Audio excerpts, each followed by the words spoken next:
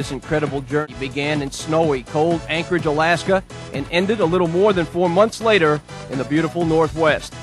It was OSU's first appearance in the Final Four in 44 years.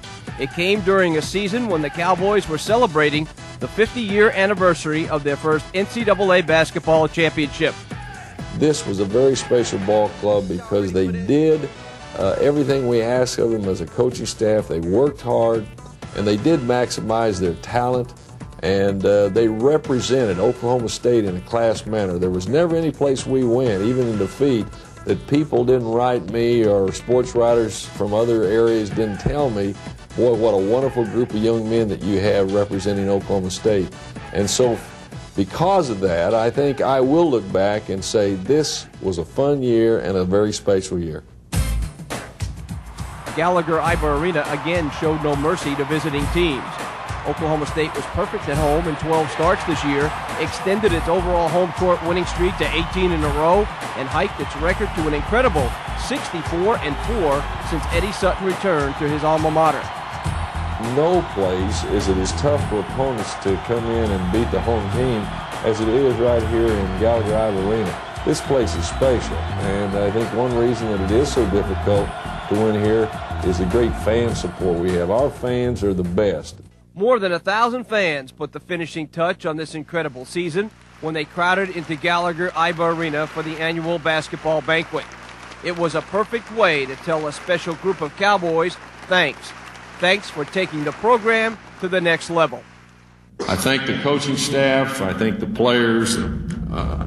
I thank you because you have made these 5 years back here something very special for the Sutton family. After taking part in the prestigious Great Alaskan Shootout in Anchorage over the Thanksgiving holiday, the Cowboys returned to host SMU in the home opener. OSU pounded the Ponies 73-51 as Bryant Reeves scored 27 points. It was Oklahoma State's 20th straight win in a home opener and 54th in 57 all-time season debuts in Gallagher-Iba Arena. The Cowboys rolled through the Bank 4 Classic in Tulsa. OSU ripped Appalachian State 85-58 behind Reeves' 33 points and came back the next night to rip Texas A&M 86-56 as 5 Cowboys finished in double figures. Reeves again led the way with 21 points. Reeves passed Bob Curlin on the OSU career scoring chart with his performance in the Mabee Center. He took sole possession of second place and maintained his 30-point scoring average in the Cowboys' home away from home. The R boys, Reeves, Rutherford, and Roberts combined for 81 points 4 nights later as the Cowboys shot almost 57% en route to a 93-88 win over state rival Tulsa. Andre Owens had 11 assists as the Cowboys defeated Tulsa for the 9th time in the last 11 meetings. The Cowboys ran their Mabee Center record to 9-0 under Eddie Sutton when they pummeled LSU 111-67 to notch their 7th straight victory. Rutherford continued his torrid shooting as he led 4 players in double figures with 28. Owens dazzled a crowd of almost 8,000 with 18 points, 11 assists, and 6 steals, while Collins added 16 points. OSU made the most of its second of 4 ESPN appearances. The Cowboys blistered the Nets to the tune of a season-high 64% and posted the 6th most points in school history. The Cowboys completed a stretch where they played 5 of 6 games on the road at East Lansing, Michigan, against 11th-ranked Michigan State. I think when we got to Michigan State in a game that we probably should have won, but it took a last-second shot, a young man that hadn't even hit a 3 hit one and beat us.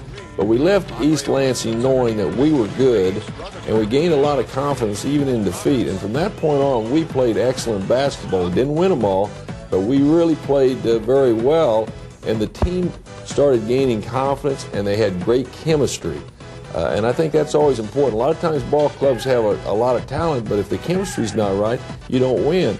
And this ball club, I think, matured because all of a sudden they realized what each one of them's role should be, what they could do the best to help the team win. And it's a coaching staff's responsibility to define roles. Everybody's a role player. What are the strengths of each player? And I think our players accepted that. And from that point on, they really became a good basketball team. And by the time we reached the Big 8 tournament, we knew we could play with anybody in the country. Oklahoma State would win 17 of the next 20 and work its way to Seattle's Kingdome to take on UCLA in the first national semifinal contest a little more than 2 months later. The Cowboys returned to Big 8 conference play 48 hours after returning from East Lansing. It was Big Monday, and ESPN was on hand to view another edition of the Bedlam rivalry. OSU saw all 5 starters score in double figures and rode that balance to a 72-64 win over the Sooners. It was the Cowboys' 3rd straight win over OU. Oklahoma State was again led by Rutherford, whose 17 points moved him into 13th place on the all-time school scoring list. Scott Pierce added 11 points and 4 assists. Owens matched his career high of 6 steals to go along with his 15 points. The Cowboy defense held Oklahoma to 29% shooting from three-point range and allowed the Sooners just 11 free throw chances. 16th-ranked Missouri came calling 6 days later, and the Cowboys smothered the Tigers defensively. Mizzou shot just 31% from the field, while the Cowboys answered with 58% shooting on their end. That combination resulted in an 85-70 win. Reeves and Rutherford teamed to score 51 points and pull down 16 boards as Eddie Sutton moved into sole possession of second place on the victory chart, notching his 108th since returning to Stillwater. Oklahoma State took momentum gained from those wins on the road and posted a 19-point victory at Colorado and a 17-point win at Nebraska. Reeves was overpowering as he scored 33 points in Boulder. Rutherford had the hot hand 4 nights later as he bagged 31 to go along with Reeves' 24. Rutherford tied his own school mark with 8 trays. It was the same familiar script as the Cowboys shot 60% and held the Huskers to 37%. OSU headed back to Gallagher-Iba Arena with a 4-1 league mark. OSU disposed of Colorado for the second time in a week as the Cowboys drilled the Buffs 94-67. Riding a 5-game conference winning streak for the second time in 5 seasons, Oklahoma State took dead aim at the Big 8 lead.